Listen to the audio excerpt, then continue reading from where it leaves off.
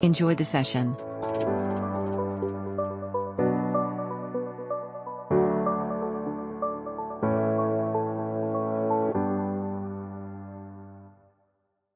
Welcome back for the second of the proteins track. I'm Mark Ross, I'm the chair of this session and co-chairing with Franca Fraternelli. She'll be covering the two sessions that we have tomorrow. So we've got two highlight talks, one about something called AlphaFold that probably we've never really heard of before, and one proceedings talk. So let's make a start. And first of all, we've got Preeti Chowdhury from the EBI, and she's talking about PDB-KB, collaboratively defining the biological context of structural data.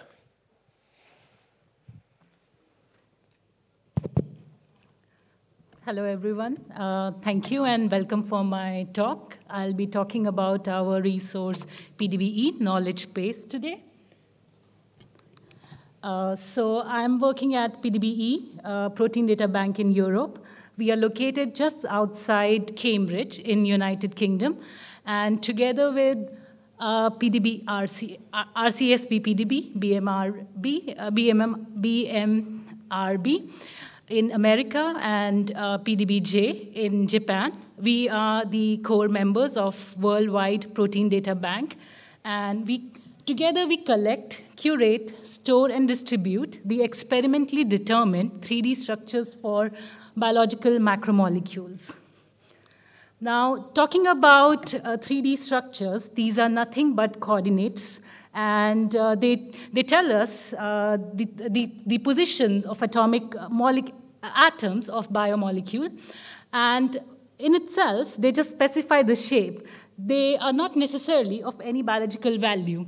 So it's important to know what kind of small molecule is binding to it, to add a scientific meaning to it, and also to look at various other properties, like what are the macromolecular interactions, what are known variants and mutations known for that particular protein.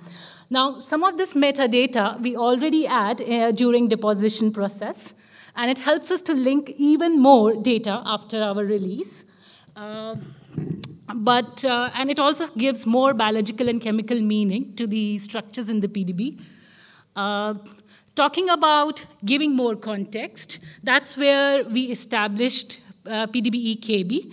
This is essentially a Protein Data Bank in Europe knowledge base, a community-driven resource to basically bring all the structural and functional annotation under one umbrella to promote basic and applied research. Now, we as a core member, we create various data standards and data access mechanisms via which the community can share this data or value-added annotations.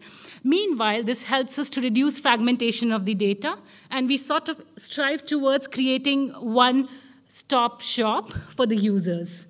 And it benefits both the community, the developer of the database, and the users.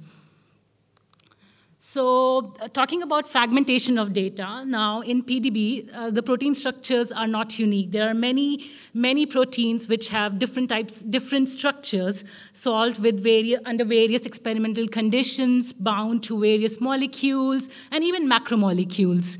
Now, there are many specialist databases which annotate different kinds of properties, biophysical properties, biochemical properties, and they all are scattered together. Under PDB-EKB, what we try to do is bring all data from all these specialist databases and interconnect them and annotate via the protein sequence. And the kind of data which we integrate varies from domain annotation, ligand binding sites, covalent binders, drug binding molecules, sequence conservation, flexibility, residue accessibility, depth, and so on. So to give you an overview of PDB-KB infrastructure, the project started, or the community was established in 2018. Since then, we have now, today, 29 consortium members. And all these members, they basically share the data with us in a defined JSON file format. And we have a weekly process, which is running for every week for validating and integrating this data into our in-house database, graph database. This database has over 1.2 billion residue-level annotations. This database can be downloaded by users for local access. We use this database to expose various data via API endpoints. This API endpoint is also used by our aggregated views. These are essentially the web pages, which I'll talk about in more details. When I say aggregated view in PDB ECCB, these are a set of novel web pages where we focus and aggregate data with respect to a specific target. Now, we can aggregate the data in various possible ways. And for example, you can, like I mentioned before, the data is not unique in PDB. For example, if you look at the protein Aurora kinase, it has 166 structures, which is bound to 150 different small molecules. Now, traditionally, if you go to PDB entry pages, you would find that the data is scattered all across PDB-specific pages. So you will have to scroll over 166 structures. Now, with PDB ECCB, creating such pages, what we have done is we have collated all these structures based on protein sequence, and we created a page specific for a given protein by an organism, which is keyed by its UniProt accession. Now, this is how aggregated view of protein looks like. We have a representative structure for various segments of the protein. You have data for, showing the structure, all these structures which are present for that protein, various ligand bounds, various interactions it's having, with macromolecules. We also show various annotations from our partners. We show similar proteins and publications for this particular protein. Now, throughout this pages, we have used interactive visualization. For instance, we have a 2D sequence viewer called ProtVista, which you'll see in subsequent slides. It's a very handy visualization, which you have protein sequence on horizontally, and you can easily see patterns in the data in such view. You can also see them in 3D in our 3D viewer Molstar. And we have, various kinds of data like superimposition and other things which I'll discuss in subsequent slides. Now, before moving to data, let's talk about the big milestones of this, resource. The PDB-KB, it started in 2018, and since then, it has, over 1 million unique users. And the last update was done last year towards the end, where we released Protein Pages version 6. Very recently, we had added annotations for predicted complexes from Model Archive, which is a very high-quality complexes data set from Baker's lab. And I will talk about all these milestones and the kind of data we have in my subsequent slides. So let's see. So first, UniProt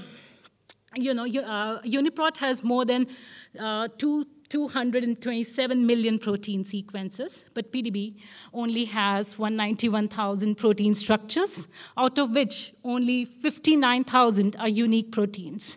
So only 0.27% of protein sequence is experimentally determined. Now, with structure prediction methods like AlphaFold, we have now highly accurate structures. So it made sense to expand the sequence space coverage. And for this, we established a resource or a community, 3D Beacons. And it was a collaboration between PDB and various protein structure data resources, like AlphaFold protein structures, Swiss model, Genome 3D. And this network basically provides a uniform access to both experimentally determined as well as predicted protein structures. So because of this, now we have predicted models on our aggregated view of proteins, which you can see shown over here in gray region. And the experimental ones are shown in blue. Let's talk about now superposition. We do superposition for all the structures of an individual protein in the whole PDB archive. For this, we are using Gesamt software to structurally align the PDB chains mapped to UniProt segments of a given protein. Now, these aligned PDB chains are then clustered based on structural similarity. For example, here you can see the example of replicase polyprotein from SARS-CoV-2. And you can see that this segment, which corresponds to NSP13 region, is clustered into 4 different conformations for more than over 120 chains. Now, one thing to note over here is that these conformations at this point are purely computational based, and they only show the fluctuations in the structure. They may not necessarily correspond to biological functions. Now, this is something which we are really actively working on, making superposition more, the clustering really more efficient so that we can, have clusters which have more biological meaning. We also do superposition. We also show a ligand view for these superposed chain. Now, this is very handy when you want to see a quick glance of all the ligand binding proteins on your protein. For example, this is a very busy example, but you can see there is a huge blob in the center where all of the molecules are binding. That's the active site for this enzyme. And then on the periphery, you see a lot of, saccharides binding as well. Now, before I go into more details about other data annotations, I would like to highlight how these pages can be used to answer specific scientific question. For example, here I show you adenyl kinase from E. coli K12. This particular enzyme catalyzes the transfer of phosphate. So it basically, breaks ATP into AMP, releasing 2 ADP molecules. If you go to the aggregated pages of this particular protein, you will see that there are 3 different types of small molecules which have same scaffold. AMP and ANP, AMP adenosine monophosphate, you have ANP, which is an analog of ATP. Then you have AP5, which is, having 4 phosphates and 2 adenosine moieties. Now, if you look at the ligand binding sites, you can see that AMP and ANP, they have distinct binding sites, and the ligand, which is, combined of the 2 of them, has a mixed binding site or the overlapping binding site. So even without looking at the structure, just from the 2D view, you can see over here the patterns in the binding site, and that's where the 2D viewer ProtVista comes in handy.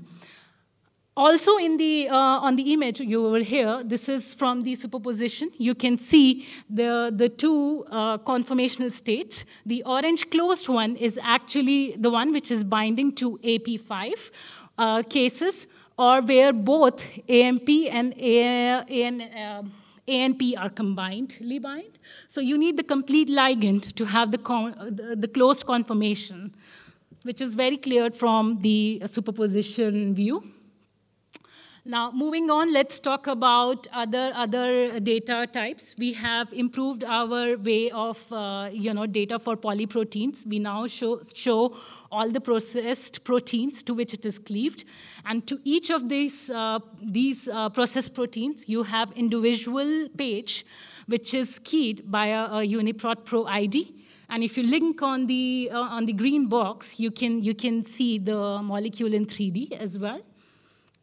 We have also ligand annotations, and now we show, what ligands are reactant-like, drug-like, or cofactor-like. And you can see that information in our ligand gallery and in our sequence feature view, ProtVista. We also have a weekly process to identify antibodies, and we now show that in macromolecular annotation structure, and it is highlighted in green. Okay. So we also have, many more annotations from various resources, like NotProt giving us topology annotations, FireProt DV showing the effects of variance, and Scampi as well showing the effects of variance, flexibility predictions via WebNMA, and Metal PDB showing the biological role of metals.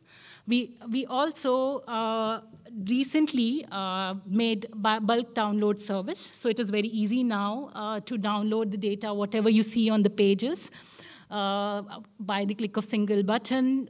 You can download coordinate files, validation reports, sequences of the protein of interest. Apart from the aggregated view of proteins, we have the standalone bulk download service where you can just put in the list of all your proteins and get the data out. Apart from developing the aggregated views web pages, while we are developing them, we make sure that we are also trying to develop tools which are reusable, and community can contribute to it as well. So all of the web components used on these pages for data visualization, they are open source. For example, the RNA topology viewer is open source. The entire web components used in 3D beacons is also open source on GitHub. We also have, API endpoints, more than 90 now, and there is a publication linked over there to give you the details, to access all the data programmatically. And you can visit these videos and tutorials as a guide how to use them. For additional information, you can go to our training website for tutorials and on YouTube channel for webinars.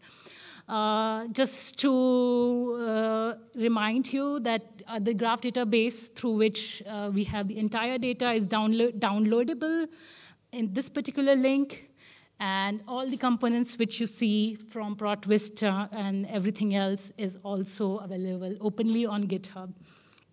And there's lots of exciting things happening in this project. Just to name a few, we are working actively improving superposition of proteins. We are also looking how to superimpose binding pockets in assemblies. We are actively working on incorporating the post-translational data and cross-linking the data from PRIDE. And we are also improving our PISA software for characterizing of macromolecular interfaces. So keep an eye out on our news page for the latest updates. And then I would like to acknowledge all the team members and all the consortium members of PDB, ECCB, and the funding agencies for making this resource happen. And any questions? Thank you.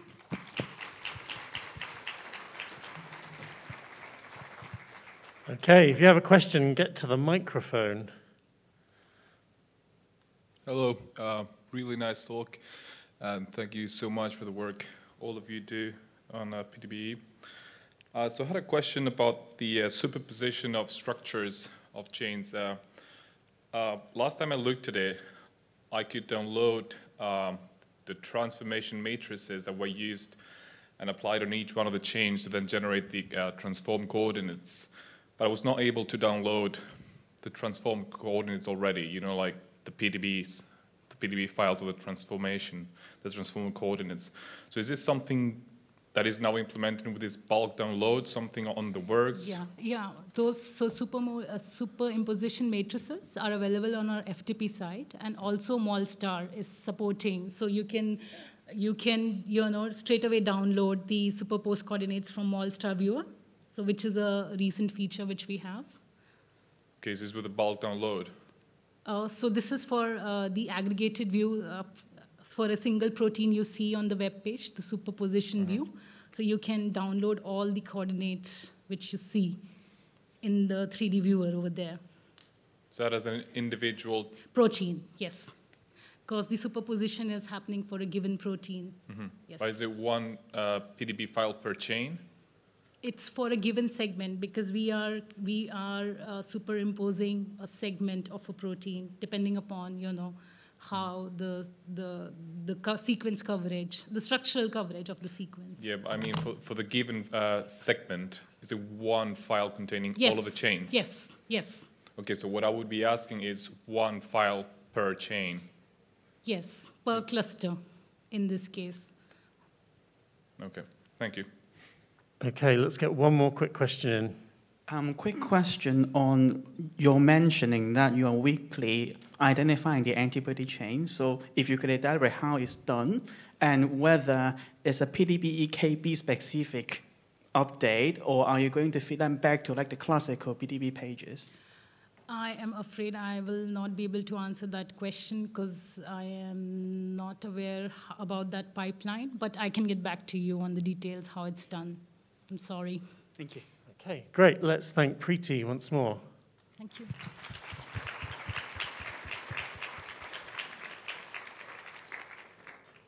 Now for our second talk in the session. So we've got Michael Tress from the Spanish National Cancer Research Center, and he's going to talk to us about APRIS and principal protein isoforms. Okay, thank you very much to the organisers for inviting me. Yeah, this is a paper that's just been published in Bioinformatics Today, I think, along with probably a lot of, or maybe even all of the proceedings talks. And it's a bit difficult to get the Bioinformatics webpage at the moment, and that may be due to us. Okay, so what I'm going to be talking about today is how to determine what is the reference isoform for a coding gene, or the reference transcript. And here what you can see is a whole range of different splice isoforms. For the gene tafazin, these are predicted by AlphaFold. They're available on the EBI database, and I've just downloaded them, stuck them all on a slide. And so you can see there's a whole completely bunch of different structures there. And given that, how would you actually know which one of these is the most important of the isoforms? So if you're only interested in choosing a single representative transcript for a gene, how would you actually go about choosing it? In fact, this is not a minor question, because actually from an awful lot of studies, you are only interested in one representative transcript. So for a long time, what's been available you can either choose what's the longest available CDS, which captures as many features as possible, and this is the case in many UniProt, SwissProt display isoforms. You can use transcription evidence, choose a dominant transcript using some sort of method of transcript deconvolution, or you could use the APRIS principal isoforms which we developed and that are based on cross-species conservation and the preservation of protein structure and function in the isoforms. However, a new paper came out this year, which is a collaboration between RefSec and Ensemble, where they got together to choose a single main transcript, a single most important transcript for the human gene set for every protein coding gene. And these transcripts were chosen by 2 automatic pipelines. They had one each. And these 2 pipelines were slightly different, but in both cases they were based on conservation, transcript expression, clinical information, and to a certain extent in the length of the protein as well. So what they found was that they differed from what might be considered the most used transcript. So this is a figure that comes from their paper. In blue, you can see where the main transcript agrees with the longest transcript or the most expressed transcript. In yellow, you can see the regions where main doesn't agree with either of them, and then the 2 where it agrees with one or the other is in grey or orange. And so that the one that it agrees with most is the longest transcript, and it's approximately 81% of the time it agrees with the longest transcript. And if you make the comparison between main and APRIS, the agreement is 94%. Well, given that, which of these 4 methods is the best at choosing reference transcripts? Which transcript, is another way of saying it, produces the most important cellular protein isoform? So what we've done is we've we've taken the 4 different means of selecting the protein isoform, or selecting the reference transcript, and we've evaluated it in 2 different ways. First of all, we took the representative transcript from GenCode 37 for each of these cases, where we could. And first of all, we try and see which method best coincides with the protein evidence. And then maybe one of the methods has a poor agreement with the protein evidence, and maybe we can more or less ignore that method. And then we can check to see whether the reference transcripts are actually going purifying selection using human genetic variation. And again, you can see methods where the reference exons are not under purifying selection. And then hopefully we'll end up with the most important transcript. Okay, so first of all, which reference transcripts best coincide with the proteomics evidence? Here what we did is we took spectra from 5 large-scale proteomics analyses. They covered 52 tissues in total. So here what we're doing is we're counting up the peptide spectrum matches that map to each of the different isoforms. And we end up choosing the isoform in each gene that has the most peptide spectrum matches that maps. So here's an example, for example. This is BKOR C1L1. And the longest transcript, which is the 3rd transcript in the alignment, has more PSM than any other isoform, and in partly because it's the longest, because it's got an N-terminal extension, and there's a peptide with 87 different PSM that supports it. And so that would count for this gene as the main proteomics isoform. And what we find is that the agreement with the main proteomics isoform, and here you can see for the 4 different methods, along with random selection, which of the methods best agrees. And really there's 2 methods that agree better than the other. There's a high agreement between APRI's principal isoforms and the main proteomics isoform. It's 95.5%, and main select is very, very similar, with 94.6% agreement with the main proteomics isoform. What is maybe most interesting is that if you just look at those genes that have both where the main select and APRI's principal transcripts agree, then they agree with the proteomics isoform over 98.2% of the time. And it turns out that transcript expression, choosing a transcript based on RNA-seq counts, is not a good prediction of protein-level expression. And this is largely because when you use RNA-seq measures to choose a dominant transcript, it tends to choose a shorter transcript, and it tends to leave out an important part of the protein. You can see the gene RAB7A there in blue. There's the region that's painted in red is left out of the dominant RNA-seq transcript, and it's really important for the binding of the ligand. So this is a tendency of using RNA-seq to choose the dominant transcript. So secondly, if we use human genetic variant data from the 1000 Genomes Project, then we want to actually try and find out whether exons from reference transcripts are undergoing purifying selection or not. So if you just look at those genes where the main select principal isoform and longest transcript agree on which is the reference isoform, it's what we're seeing here in blue, then you calculate non-synonymous to synonymous ratios for exons that belong to these reference transcripts and also to exons that belong to alternative transcripts. What you find is that on the left-hand side, you can see that the non-synonymous to synonymous ratios for the rare variants, which is the dark blue, are much higher than they are for the common variants, significantly higher as well.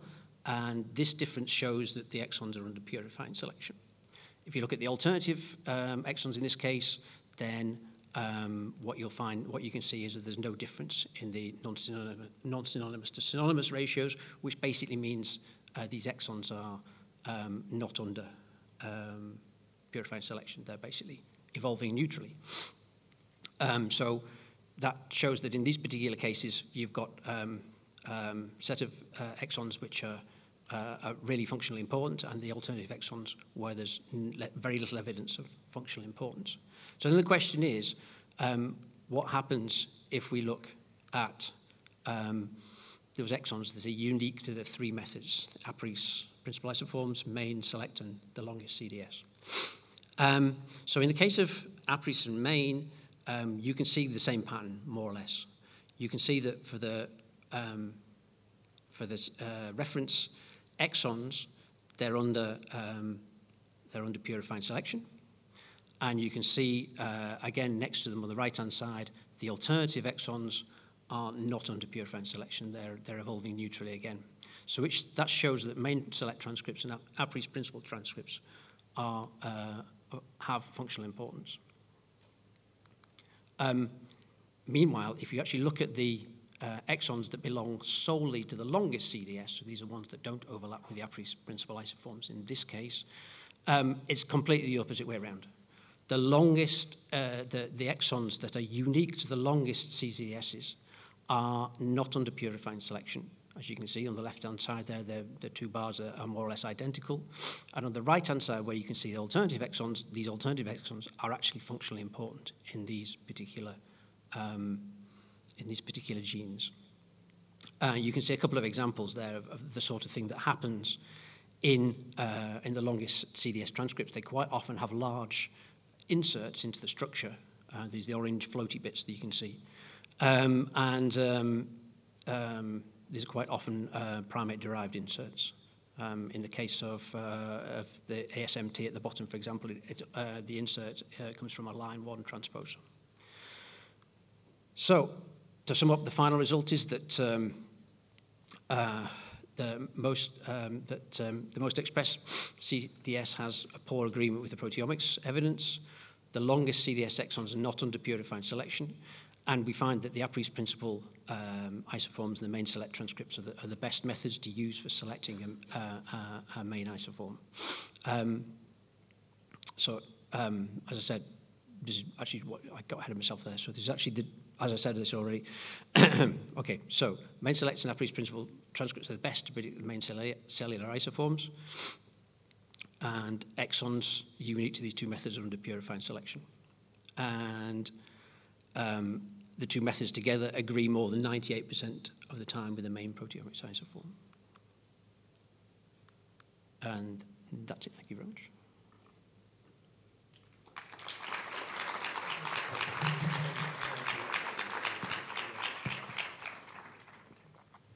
Okay, thank you, Michael. Time for some questions. Okay, go for it. Hello, really interesting talk. Thank you so much. I had a question about the exons, the alternative and the reference exons. Is there an overlap between those two sets? Because you could have that the reference one is just this exon, and then the alternative one is isn't an exon extension. Yeah. You know? Yeah. No, I mean, yeah. The answer is they were completely unique. So if you have an imagine, for example, an exon that is in the reference transcript, and an alternative exon is an extension of that exon. We threw those exons out.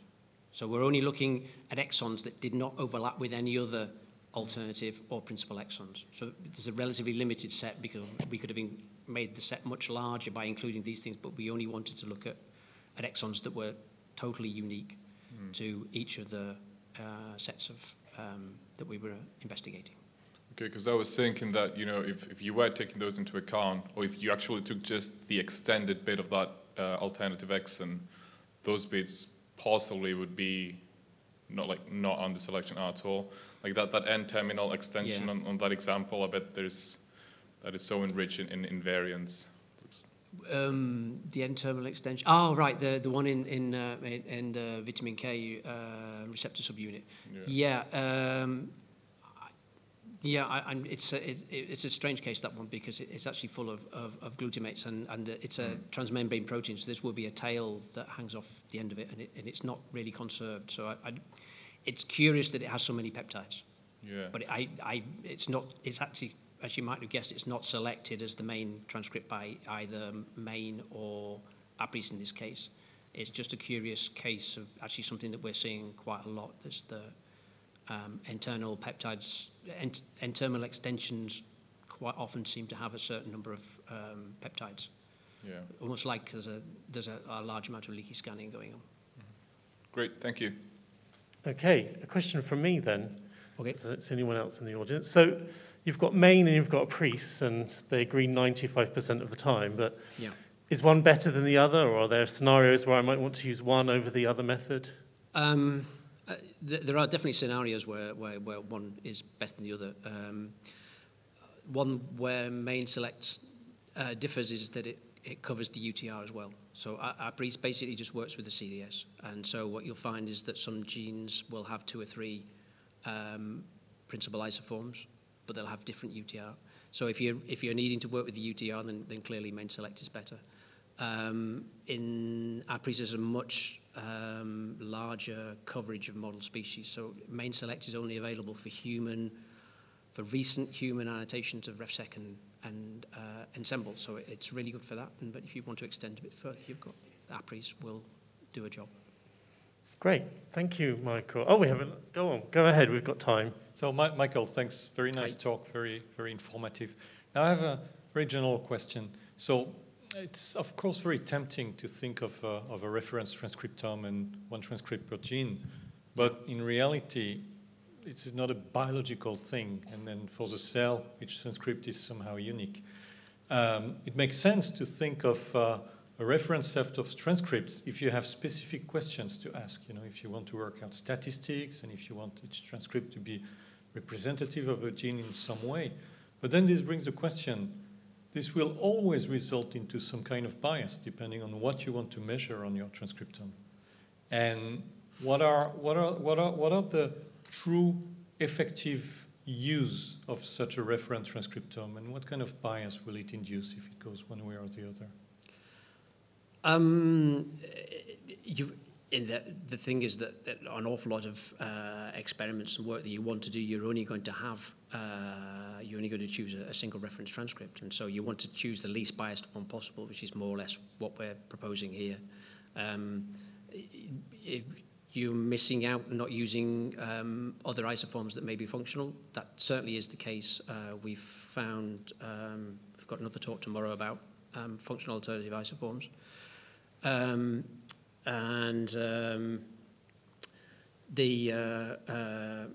We also have a method that predicts whether protein isoforms are likely to be functional or not. And so it's something that we've definitely thought about. You can't throw all alternative transcripts away and say these are not important. But there are a lot of alternative transcripts that are more or less non-interesting. They're just not interesting. The case we were seeing at ASMT, for example, that had a line 1 transposon insertion. There's an awful lot of annotated isoforms that include that are basically annotated because they've got transposons in them. Yeah, so that they're not interesting. But the functional ones obviously are, and so obviously it would be nice to work with a reference set, and on top of that to also work with a set of functional isoforms. If you could actually do that, and you actually can with APRIS now. On the guessing, the functional ones, yes, definitely. But on picking up one, I have the impression that the idea that one criteria fits everything is a bit unrealistic. That it's going to be really a gene-by-gene story. Yeah, no, absolutely. There's genes that have multiple isoforms, but there's an awful lot of genes that only has one important isoform. And I think that there's a lot more genes that only have one important isoform than genes that have multiple important isoforms. I see. Thank you. Great. So let's thank Michael once again.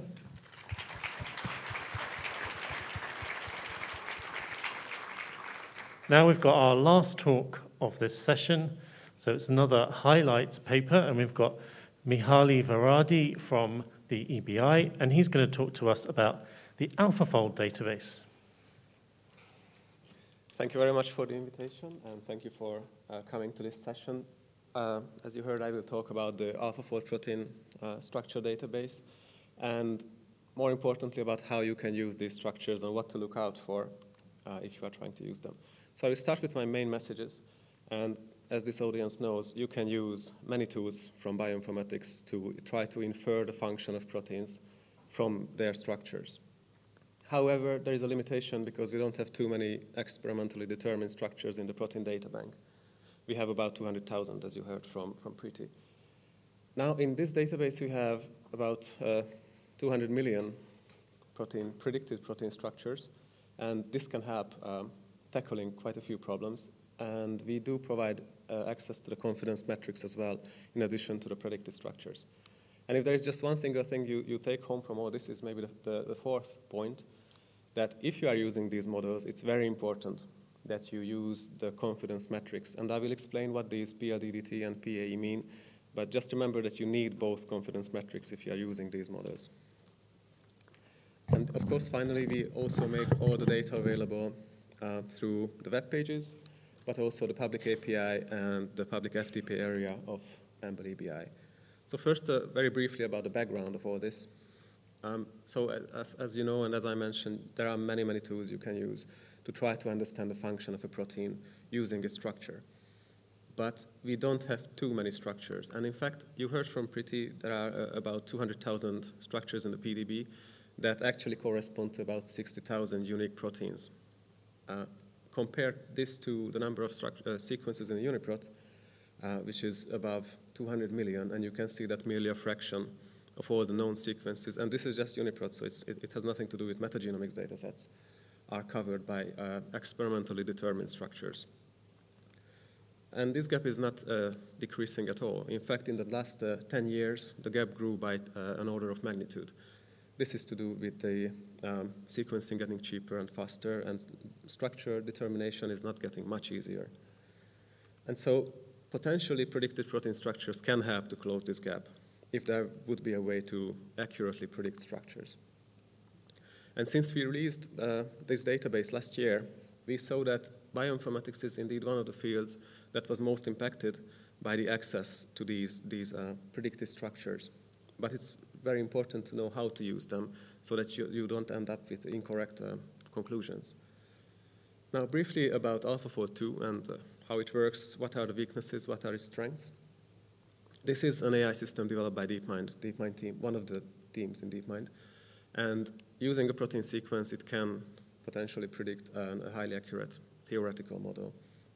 In 2022, this was kind of the winner of the CASP14 competition. And at that time, it was kind of declared that it is a solution to the folding problem. We know it now that it's not. It's not a solution to a folding problem.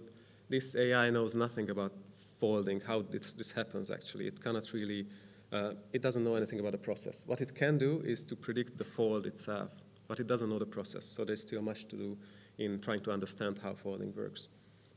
However, even with this limitation, it was quite successfully applied to the complete human proteome and trying to model that. It obviously has a few strengths. It can predict structures based on amino acid sequences, and quite a few of them are high quality, high accuracy.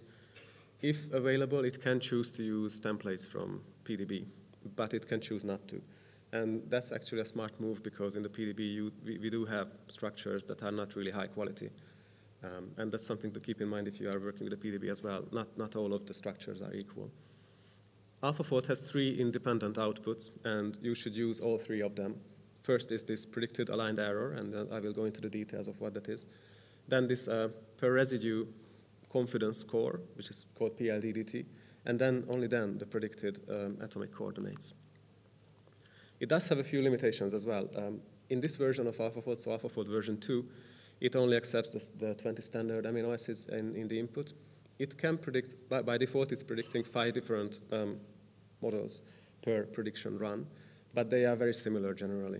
So if you have a protein and it has distinct conformational states which are relevant biologically, it will not pick that up. It will usually just find the more frequent or more populated conformation, and that's what you will see. There are some tricks that people are trying to do, like forcing the multiple sequence alignment to be shallow, but it's yet to be seen if that's relevant or not in terms of the conformations we end up with. And it was not trained to do a number of things. So the original version, version 2, was not trained to predict assemblies. People tried to use it for it, and it was kind of okay. And then DeepMind team made a new version called AlphaFold Multimer, which is performing quite well. But this core AlphaFold version is not trained to do that. It can't predict the effects of mutations. Or it wasn't trained to do it, at least. It was not trained to bind small molecules, even though there are other tools or resources like AlphaFill who take AlphaFold models and plug in the ligands. And then, so far, it's not working on nucleic acids. So RNA structure prediction, for example, you can't use it for that. In terms of how to use AlphaFold, there are three main ways. One is to take the source code. It's open access. You can just go there and grab it. It's not easy to set this up, but if you know how, or you invest the time in it, it's the most customizable version, and you have complete control over how you run it. An easier way, perhaps, to do it is to use the Google Colabs, which is kind of like a Jupyter notebook hosted by Google. And it's more limited in terms of what you can do there, but you can plug in your input sequence and run it, and you will end up with predictions. And then perhaps the option that's most accessible to the broader public is to go to the database and try to see if we already have some pre-calculated structures in there. We have for most of the UniProt, at least currently, we have predictions. However, it's important to know that we cannot run new predictions for users. So if you come there, you can't submit a sequence and get a structure for that. Now, my main focus is, of course, the database, because I'm mostly involved with that. This is a collaboration between DeepMind and Nebel EBI, and all the data are publicly available under ECCB, so quite unrestricted license. In terms of what data we have for all these 214 million proteins, the predicted atomic coordinates in PDB and MMC format. We have the residue-wise confidence measures, which is the PID-DT score, and we have the predicted aligned error, which I will explain what it means, plus some meta-information like identifiers, information on species name, gene, biological function. So the first thing is the predicted atomic coordinates, and we store it in two different formats. One is the PDB format, which I guess most people are familiar with who are working with structures. This is the legacy format of the protein data bank. It's actually obsolete. It's not the official format of the protein data bank anymore, but it's very popular. That's what most people are using anyway. And however, the PDB archive has the MMC format, which is the more recent format, and this is the official format of the protein data bank. The reason why it's good, and perhaps for this audience it makes sense, is that MMCIF is easily extendable and much richer data format. You can plug in all kinds of meta-information, whereas the PDB format has its limitations. But in terms of the actual atomic coordinates, it's almost the same in terms of how we record it in this data format. Then the confidence measures, this PID-DT score, it's a local accuracy metric for each residue in the prediction. And most often the way you see it is basically using the coloring scheme, where if something is blue, dark blue, that's good. That means that it has a PID-DT score above 90. And so far it seems that means it's probably as accurate as an experimentally determined residue. So those are things you can kind of trust. And then there are different levels. The lowest one, so anything below 50 PID-DT, that's interesting because it often correlates with intrinsic disorder. There are some complexities there, which I'm not going to go into now, but generally this means that this might be a flexible region, or that the multiple sequence alignment was too shallow. And now finally, yes, this predicted aligned error thing, I think this is probably the most neglected output of AlphaFold, but it's very important to actually understand what it does and use it whenever you use the models. This is an independent output, and basically what it does is, say you have two residues, and they are next to each other in the model. This information tells you how reliable is this position between the two residues. So are they really next to each other, or is it just random? And the way so this is a you have residue pairs, and we have scores for this. So we can it's a matrix of values, and we display that as a heat map. So on our pages and other pages as well, usually it's a heat map. And the dark green means that those residue pairs, they have confident relative position to each other. So a few examples to explain better. For example, in this case, we have a structure, and you see there are two kind of well-defined, probably domains in this structure. And you might ask, are they really next to each other? And if you look at the PAE plot and you see which one is which, so in this case, this part is this, and that part is that. It seems that the whole thing is one big green block. So that means that, yes, they are probably next to each other. You can usually trust that they are next to each other. But on the other hand, say you have this small helix, and it's right next to another small helix, and you might say, oh, maybe I will design a small molecule and target this. Maybe it's a nice pocket if you analyze the surface. But if you actually look at the PAE plot, what it tells you is that it's this line, or this X, more like, the position of this small patch, so the helix, is completely random. It has nothing to do, it's not oriented in any high confidence manner to all the other parts. So basically this could be anywhere. This could be here, this could be here. It doesn't tell you actually that it is in that position. And that's something that many people neglect when they work with these structures, but it's very important. Because if you don't do this, then obviously you can end up with false conclusions. If you are trying to do small molecule docking, if you are trying to analyze surface properties or assess the position and the impact of a known variant, all these are influenced by this PAE data, because maybe it's not even there where you are trying to analyze it.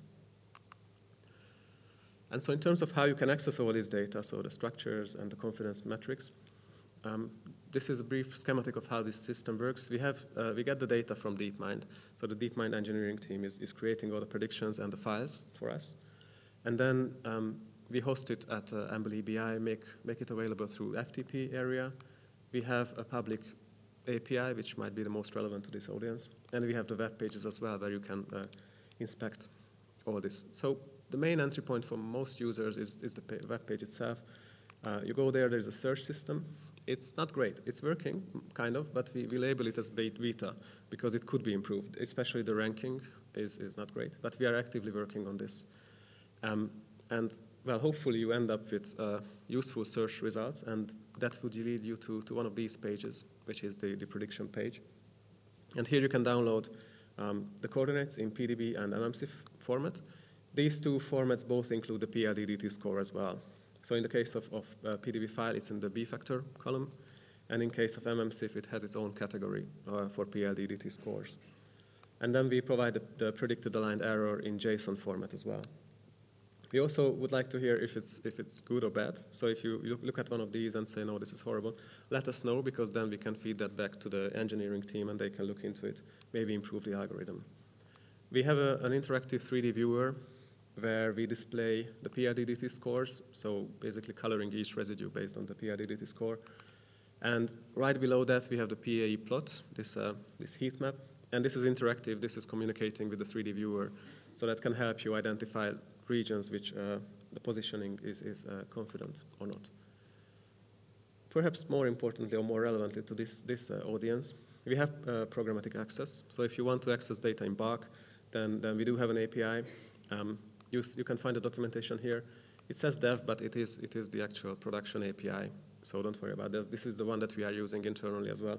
It should be stable and should be able to handle quite a few concurrent requests. You can see a more detailed specification at Apiary using this link. And yeah, this is well suited for retrieving data in bulk. The response is a JSON object, and it looks kind of like this. It has some quite simple. So basically, it has some meta information. It tells you how many versions we have for this particular model. And then these are the URLs for various files. We provide the conformations, well, the coordinates in CIF format, MMSIF, PDB, and also something called binary CIF, which you may or may not be familiar with. Basically, it's a binary version of the MMSIF format. And if all you want to do is just to display structures, then binary CIF is great. It's very small. It's like 100 times smaller than MMSIF. It's a good way to display data. And then we have access to the heat map, but also the underlying data there. And finally, we provide access to all the data through the FTP areas of Embly BI. And it's important to know there is a README, and it's useful to look at that because it explains all the data that we have and what each columns and everything means. So it's quite handy. From here, you can find all the data, but also some additional information, like a list of all the UniProtect sessions that we map to, and the exact mapping, so like 1 to n numbers. I think it's also mapped to genes, and we provide access to all the sequences that we use. So one important limitation is that the PAE data is not there yet in the FTP. You can get it from the pages and the API, but it's not in the FTP yet. We are working on that to have it there finally. And there are quite a few things we don't yet have in the database. We don't have multiple conformations. This is to do with this limitation that AlphaFold can't really do it yet. We don't have viral proteins, and this is because the DeepMind team wants to figure out how to consistently deal with polyproteins, but this is coming. So this is kind of a low-hanging fruit that they are looking into now. We don't systematically have isoforms, so usually it's the canonical sequence that we have. And we don't have assemblies, which might come later. We don't have any mutant structures, and we don't have ligands in the database. So just to reiterate my main messages, bioinformatics has many tools that you can use to infer the function of a protein from the structure, but we don't have too many experimentally determined structures. Now in AlphaFold database, we finally have quite a few of them, and this actually poses its own challenges in terms of processing all this data. However, it's really, really important that you use the models together with both confidence metrics before you end up with any kind of conclusions. And all the data you can get from the web pages, the public API, and from the FTP area. And with that, I would like to acknowledge the team who worked on this. And yeah, if you have any questions, please go ahead.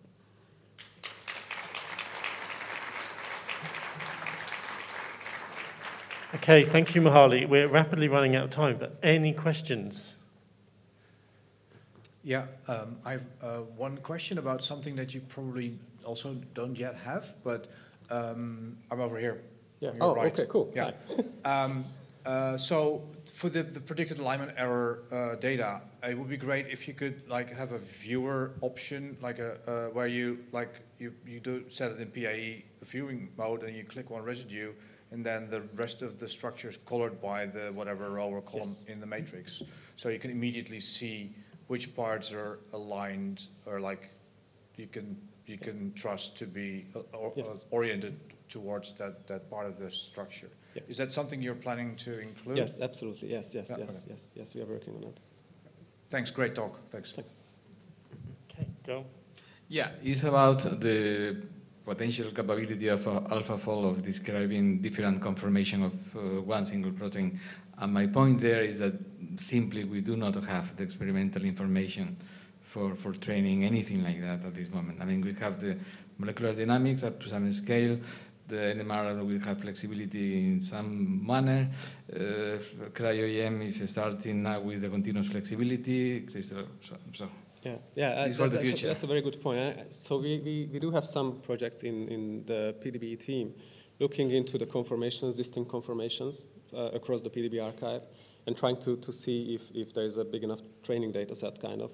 But yeah, it's not an easy problem at all. So yeah, Okay, I think we're very much out of time. So if you do have a question, I'm sure you can meet Mihaly in a coffee or poster session. So that's the end of the second protein session. We've got 2 more tomorrow, so do come along to those. And thanks to all the speakers in this session.